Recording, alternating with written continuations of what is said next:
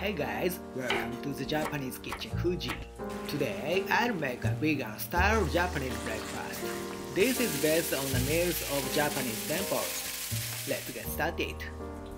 This time too, I'll take the soup stock first. Today is vegan style, so I use kelp instead of dried bonnet. Put kelp in 600 cc of water and put it on low heat. Then take out the kelp just before boiling. If you bring it to a boil, the kelp will have a bitter taste and slime. The kelp stock is ready, plenty of umami. Next, I will make a simmered pumpkin. Cut the pumpkin into 1/8 and remove the seeds. Place on a plate and cover with plastic wrap. As it is hard and difficult to cut, heat it in the microwave to soften it. Heat at 600 watts for 3 minutes. Remove the wrap. Be careful not to get burned by hot steam. Cut into pieces that are easy to eat. It is very easy to cut because it is heated and softened. Put pumpkin and 100 cc of soup stock in a pot. Add 1 tablespoon light soy sauce, 1 tablespoon of sake, 1 tablespoon mirin, 1 tablespoon of sugar. Put on high heat. When it boils, reduce the heat to low and cover it with aluminum foil. Simmer on low heat for 10 minutes until the pumpkin is tender. If the skewer is easily stabbed, it's done. Simmered pumpkin, sweet, salt, and delicious. Next, make carrot and celery tempura. Tempura is a Japanese side dish made by stir-frying shredded vegetables with soy sauce and sugar. It's standard to make burdock and carrot, but this time I'll make it with carrot and celery. Furthermore, the seasoning is simply salt and sake. This is shio tempura. Shred 1 side carrot and 2 sides celery same length. Colorful and beautiful. Heat 1 tablespoon of sesame oil in the frying pan. Add carrots and celery and fry quickly over high heat. When the vegetables are lightly cooked, add 1 tablespoon of sake. Add a pinch of salt. The vegetables are delicious, so seasoning is minimized. To finish, add a little Japanese mixed spice shichimi pepper.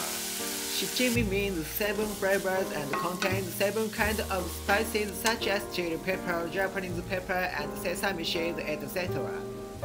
Good smell, it's done. Next, cook millet rice to make rice ball. This time, I'll use 360 grams of rice. Can make about 3 people. Wash the rice while changing the water and soak it in water for 30 minutes. After that, drain the water well. Put rice in a rice cooker and add 360 cc of water. It's the same amount of water as rice. This is a miscellaneous grains pack you can buy at the supermarket. Contains 10 types of millet.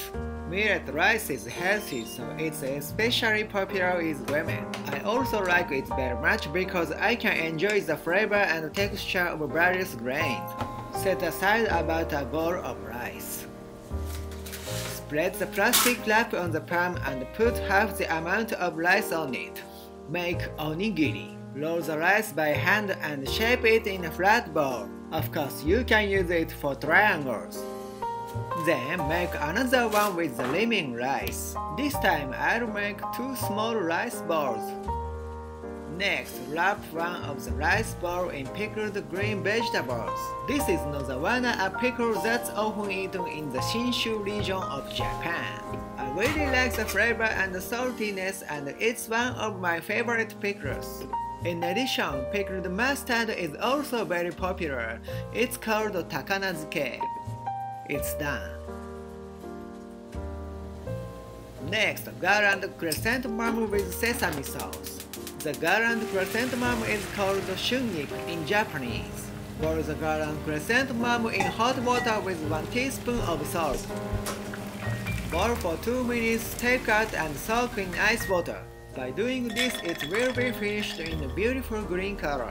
After leaving it for a while, squeeze it to drain it. Then make a sesame sauce. 1 teaspoon white soy sauce, 1/2 tablespoon sugar, 1 tablespoon sesame paste, and 1 tablespoon ground sesame. Mix well. This sauce goes well with a variety of vegetables. Cut the gala and chrysanthemum into pieces that are easy to eat. Sprinkle the sauce just before eating. Next, simmer the bamboo shoot. Cut the boiled bamboo shoot in half. Cut the tip vertically into 6 to 8 pieces. Cut the root in half vertically and then slice it into 5 mm pieces. Put bamboo shoot and 200 cc of soup stock in a pot. Add 1 tablespoon light soy sauce, 1 tablespoon mirin. Put on high heat.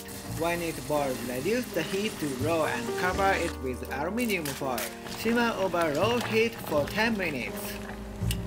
Okay, it's time. When the soup is boiled like this, it's done. The seasoning of this simmered dish is basically light. Sprinkle dried bonito flakes on the finish. Finally, make cognac steak. Make a grid-like cut on the surface of cognac. By doing this, the taste will be well stained. Please do both sides. After that, cut into 5 cm dice. Cognac is often used as a meat substitute in Japanese vegan cuisine. Depending on the cooking, you can get a meat-like texture and appearance. Heat 1 tablespoon of sesame oil and 1 teaspoon of chili oil in a frying pan. Add cognac. Sounds good. Fry on medium heat until the entire surface is brown. Add 1 tablespoon sake and 2 tablespoons of soy sauce. Fry well until the water is gone. Oh my god, really like meat. Sprinkle chili pepper to finish. When the cognac is dry, it's done. Assort onigiri and 5 kinds of side dishes. Such dishes that don't use meat or fish are called shojin ryori in Japan. Originally, it was a meal of a temple. This is a very healthy dish, and with the recent vegan boom, shojin ryori is attracting attention. In addition, these side dishes are well preserved, so they are also convenient for breakfast and lunch boxes.